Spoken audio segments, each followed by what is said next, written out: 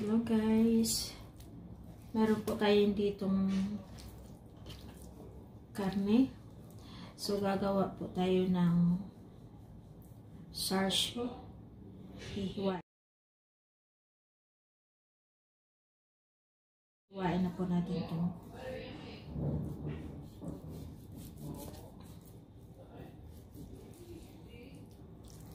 Ito, separate na lang natin to siya.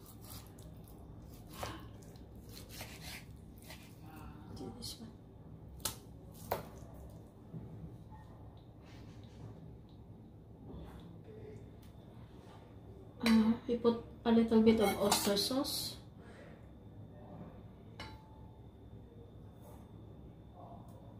Two tablespoons of oyster sauce. And then Char sauce.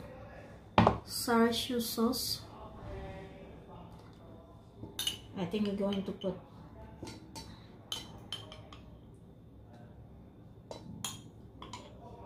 2.5 dash of white pepper ground, and then lalagyan po natin siya ng paprika, sweet paprika. This one is not spicy at all.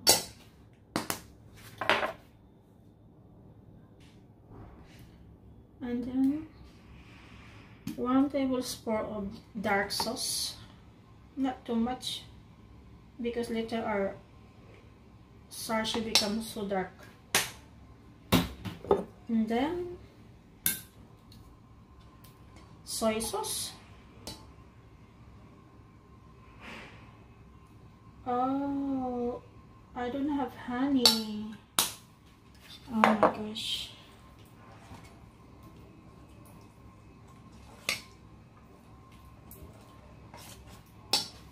Little bit of water.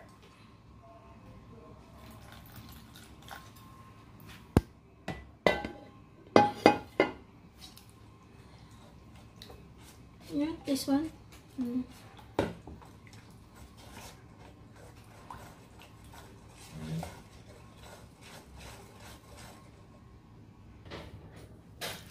Now we need to put na. Okay. Massage.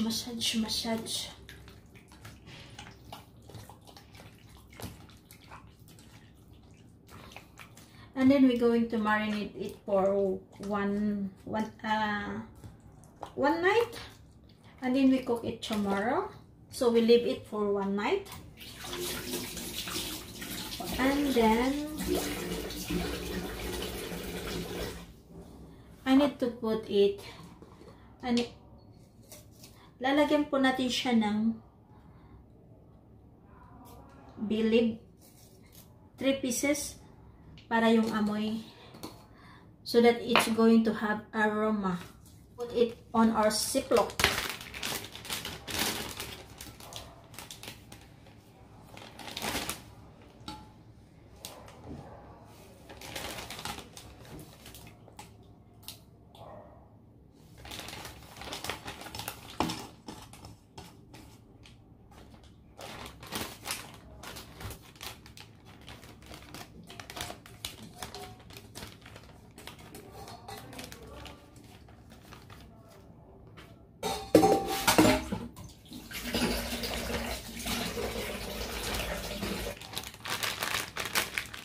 We need to plot it.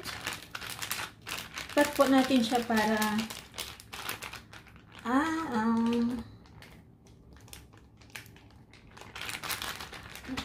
so that it will marinate even. Then we put in the refrigerator. Yeah.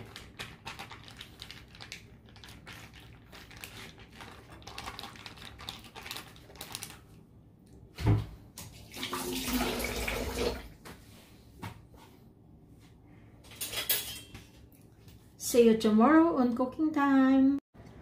Ito na po yung ating ito na po yung ating gagawin Char. Yan, binabad po natin ng 1 night. Ito na po. So, yan. Yan, iinitin natin ang ating kawali ng napakainit.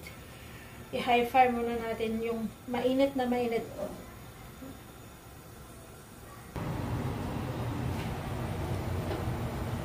Yan, ilalagay natin na po natin.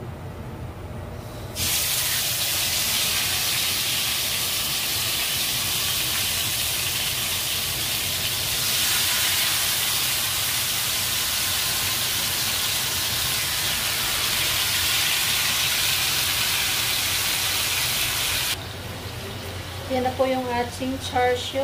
So, lalagyan muna natin ng tubig. Tapos, tapos lulutuin natin ng mga 25 minutes. Ayan. Nalagyan natin ng tubig. So, we're gonna cook for 25 to 30 minutes in the high fire.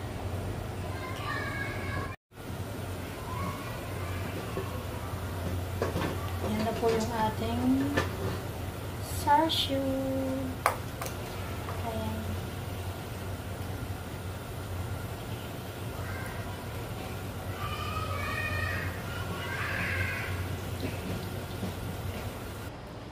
Yan na po yung ating char siu, guys. Ito na po siya. So, hihiwain na po natin. Hiwain muna natin.